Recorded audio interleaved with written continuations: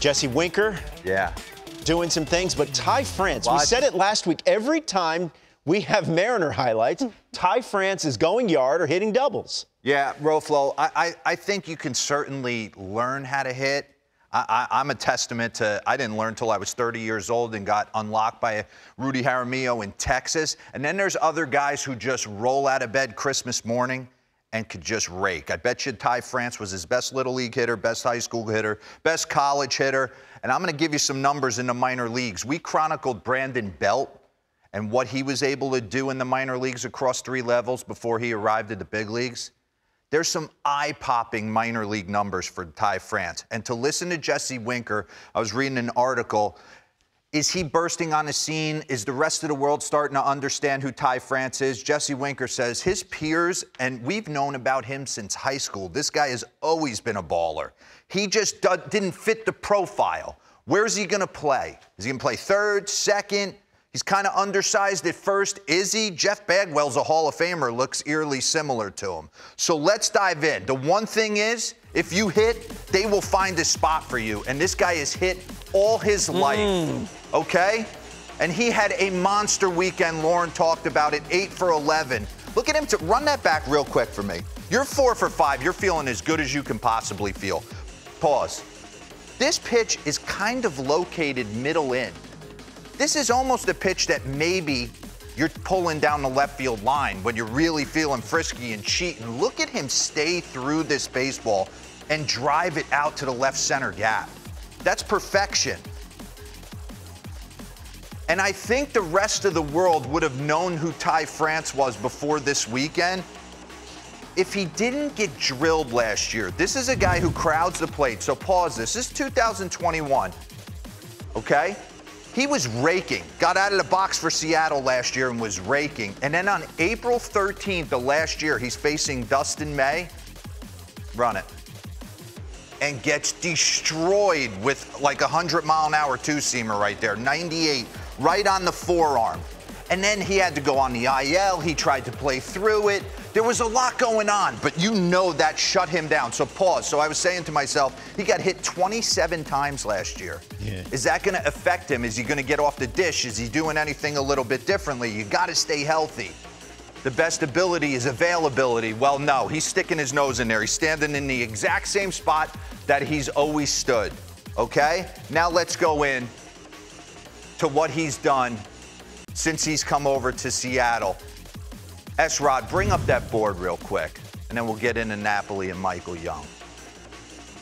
Jerry DePoto has made a ton of moves, okay?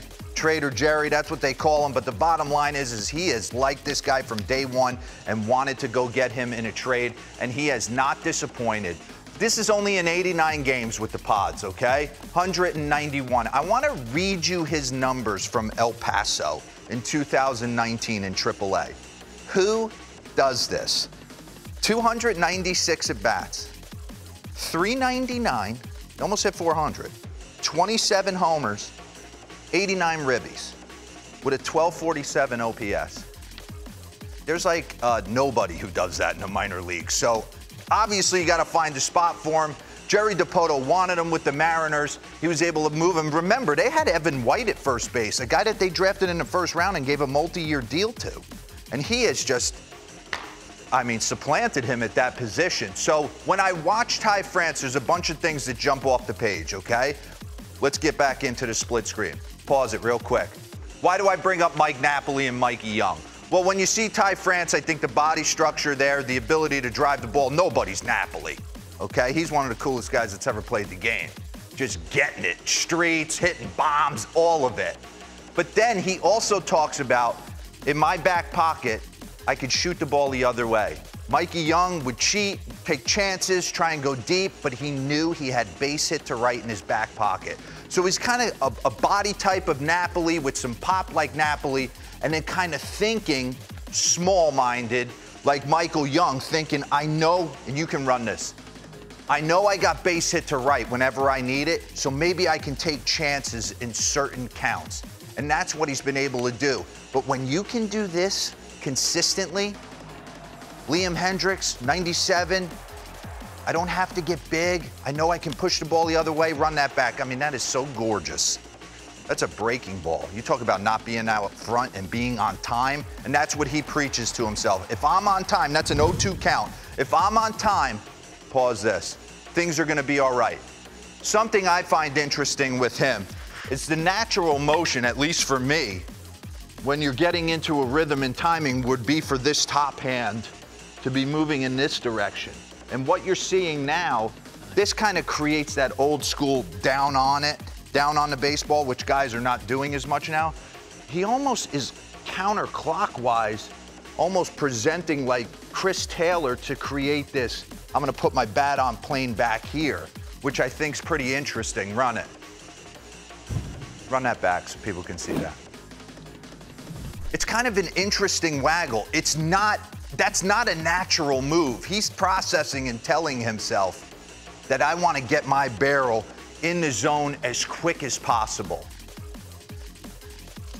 Take a look at this, 2022 weighted runs created plus, and that's probably by Fangraphs the best offensive metric in the game. The plus sign is park adjusted, right? He's playing out there in Seattle, not an easy park to go deep. 100 is an average big leaguer. First off, check out Byron Buxton, who we talked about. He's 300. But he's on pace with Mike Trout, Ty France, and don't sleep on G-Man Choi. All right. Bro flow, guy can hit. Very good stuff.